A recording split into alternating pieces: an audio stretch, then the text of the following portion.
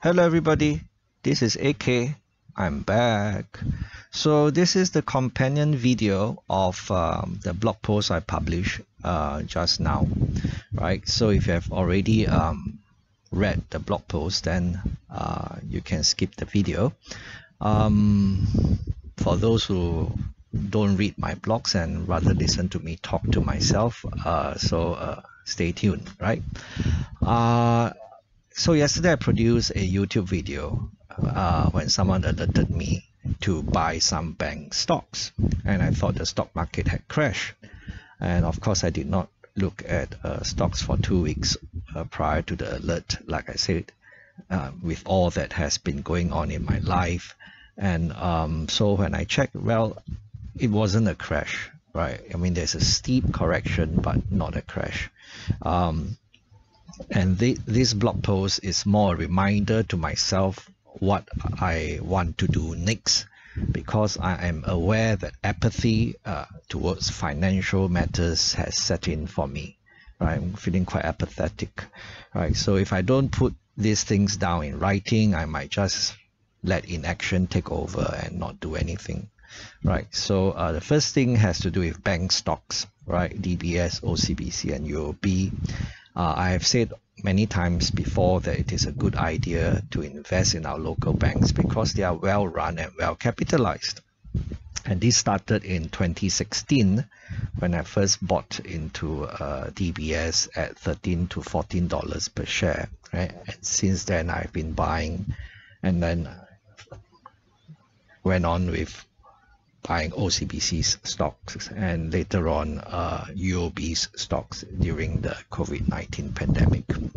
And I've been adding to my positions even at higher prices. And yeah, like I say, banks are well run, well capitalized. They have the ability to pay good dividends, and they are willing to do so, right? So further decline in their stock prices, I believe would be an opportunity to add to my positions. So for DBS, I want to add at $32.50 per share and also $30 per share, right? And for UOB, I'm looking at the possibility of adding at $28 per share, OCBC at $13 per share. And as I am already substantially invested in all three banks, I will add slowly and buy more if the prices go lower, right?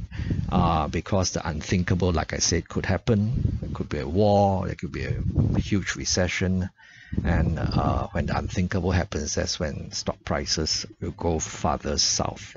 Right, so that's number one, bank stocks. Number two, T-bill ladder. Of course, the T-bill ladder is something I've talked about quite a bit in recent times, in the last 2 years maybe. And I've maintained a ladder, right, because I think it's a good way of making our money work harder in a risk-free, volatility-free manner, decent yield, and this a good place to park our war chest where money comes back every 2 weeks, right? I'm talking about 6 months T-bills, of course. But the last auction, the cutoff yield came in at 3.4% per annum, which was a drastic decline, right? So it's about stock market crashing. Maybe T-bill yields, you can also say, is crashing, right? And 3.4% per annum is only slightly higher than the 3.3% per annum I can get from a 6 months fixed D from CIMB, right? However, I remind myself that T-bills are backed by our government, right? I don't have to worry about exceeding 100K in value, for example. I mean, remember the SDIC, right? Our money in the banks are only insured up to $100,000 per bank, right? So, but the adjustment that I have to make when it comes to T-bills is that when I'm using money from my CPF OA, right? So instead of placing competitive bids at 3.5%, if when I'm using CPF OA money, I will lower it to 3.4%. Yeah, because I think if the cutoff yield comes in lower than 3.4%, I will simply leave the money in the CPF OA. The difference in interest is not going to be game breaking, right? Then the break-even yield, if I remember correctly, is about 3.33%.